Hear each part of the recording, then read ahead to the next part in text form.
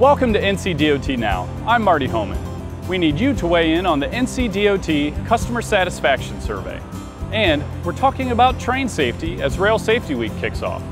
First up, this year, 15 people have died either by walking on tracks or being struck by a train at a railroad crossing in North Carolina. Some of these deaths could have been prevented by following a few safety tips. Always expect a train when coming to a railroad crossing. Modern trains can be difficult to hear coming, and trains always have the right-of-way.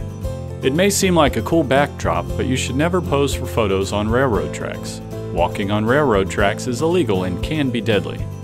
Lastly, don't put yourself or others at risk by driving around lowered crossing arms, and keep your vehicle behind the white line. The goal of National Rail Safety Week, running from September 22nd to 28th, is to increase awareness and educate the public about railroad safety. NCDOT launched its 4th annual Customer Satisfaction Survey this week, and we want to know what you think. The purpose of the survey is to gauge how the department is performing in its effort to provide great customer service. Responses will help NCDOT identify ways to make North Carolina transportation services safer, more efficient, and customer-focused. It takes about 15 minutes to complete, and the link is mobile-friendly. You have until the end of October to weigh in at NCDOT's website.